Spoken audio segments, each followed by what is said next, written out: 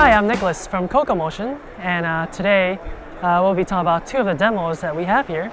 We are a motion control company located in San Jose.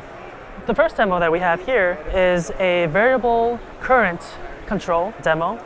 When you vary the currents going into a stepper motor, you can vary the torque of the rotor.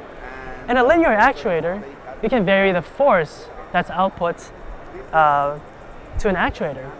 So here in the demo, you can see the force that's being output through different IOs and a knob that controls the currents, which controls the force of the linear actuator. And here is another demo where we're using ServoTrack, our newest technology, and our drives and controllers all combined in one single PC board. So our ServoTrack controller and drive can take an input from an HMI and encoder and provide different movements to the stepper actuator. Here in this demo, we're also using ServoTrack, our latest drive. This is a real-time closed-loop application. We have two knobs over here, and for a conventional stepper motor, when you stall the stepper motor, it'll lose synchronization.